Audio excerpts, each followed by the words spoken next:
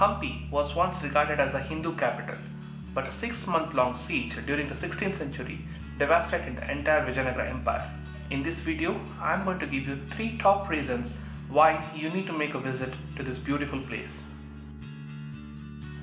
Dawned in the surreal landscape of golden brown boulders, it covers an area of nearly 26 square kilometers and is stated to be enclosed by 7 lines of fortification. Though this place is majorly ruins and remains, it is adorned by several temples, statues of deities, monuments noted for their large dimension, florid ornamentation, bold and delicate carvings. The stone chariot at the Vittala Temple stands as an icon of the rock carving tradition of the Vijayanagara Empire. Despite the weather and the geography, people continue to reside in this area and practice agriculture, so the region has retained a rural character all these years.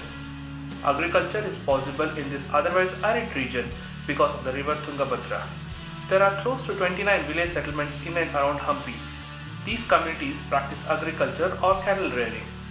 Various tribal groups such as the Lavanis and the Veshegaars are also residing here.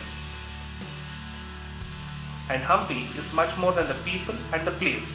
It's a home for the endemic yellow-throated bulbul, and not just that, it's also home for the country's only sloth bear sanctuary, Daroji, which is a paradise for wildlife lovers.